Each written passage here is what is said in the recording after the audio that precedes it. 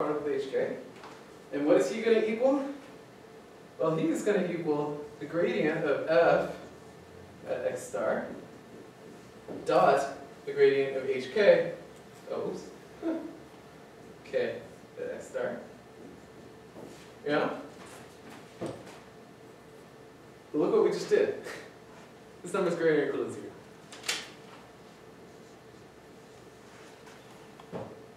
Now we made some progress. So in fact, let's vectorize this expression, right? So this is, there's one of these expressions for each k so far, so let's compactify a little bit. I'm going to erase our golden section search for now. I think we've figured him out. Okay, and in particular, what does this tell us? This tells us that the Jacobian of h, now h is a function with more than one input and more than one output, right? So we're not going to separate out all the hk's, right? The Jacobian of h at x star times the Jacobian of h at x star, again, but transposed, right? That kind of looks like this something. Yeah. Times mu star, now as a vector, that this thing is greater than or equal to 0 as a vector. By the way, when I say this, what I mean is that every component of this vector is greater than or equal to 0. Yeah? So this is the nice compact version of this. Now here's the really slick thing that happens.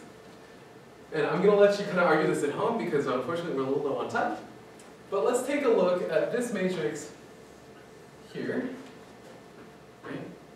Can any of you guys give me two properties of this matrix? By the way, whenever I ask for two properties of a matrix in 205, I basically want the same answer. Leonard, you're smiling. What's the answer?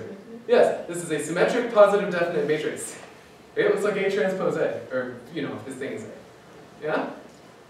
Well, something that kind of cool happens, which is if I take a symmetric positive definite matrix and I apply its inverse to both sides of an inequality, it doesn't change the inequality.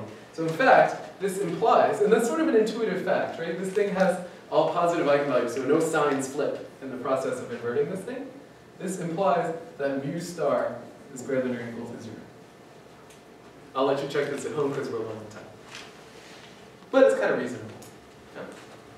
Well, I started out with a really yucky condition, right? That the dot product of two gradients of two different functions evaluated at an optimal point is greater than or equal to 0. And look what I just derived for you. Well, I just derived a very simple inequality condition on your dual variable mu.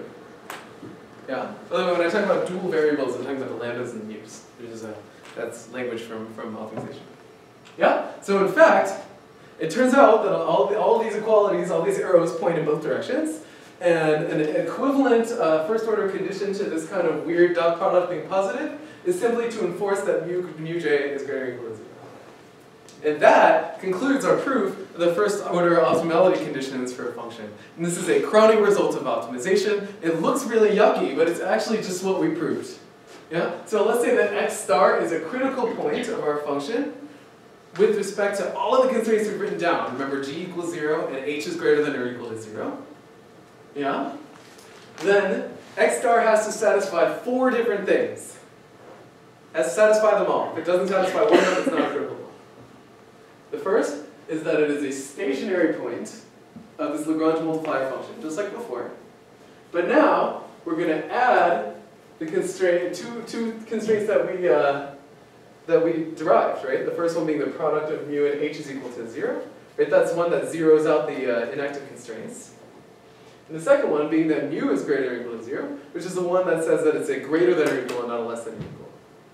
Finally, we have the primal feasibility constraints are just a feasible point. Yeah? These are the ones left over from our optimization. And it turns out, obviously, this wasn't a completely rigorous proof, but you can go back and make my proof rigorous. It's actually pretty easy to do that. And these KKT conditions are a necessary and sufficient first order optimality condition for a function. So just like you can do Lagrange multipliers to minimize f such that g equals 0, now you can find KKT conditions to minimize f such that g equals 0 and h is greater than or equal to 0. This is a really cool property.